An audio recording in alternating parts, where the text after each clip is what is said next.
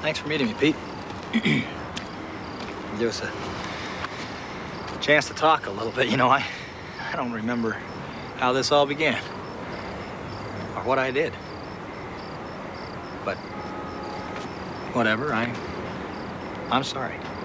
You know, I'm not looking to get you into trouble, Pete. I certainly don't need any myself, so. What do you say? Water under the bridge? Hell, we can part friends. Of course, I'll withdraw the complaint.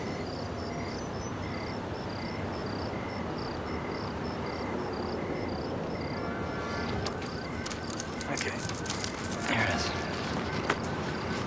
What's this? 5,000. You walk away and don't mess with my investors. Bribe Mikey? Call it whatever you want, Pete. I need this deal. Shh. You hear that? I used to work these hills. I knew this lady. She was out walking her little poodle.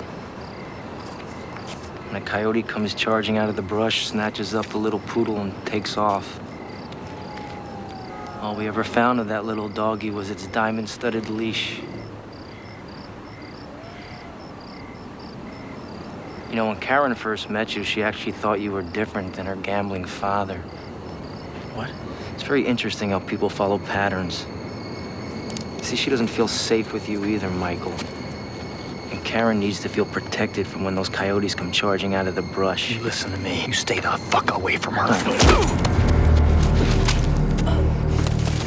Assaulting a police officer? A nice civilized man like you, Michael? What are you gonna do?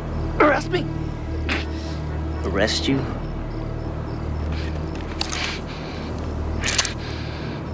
I could kill you.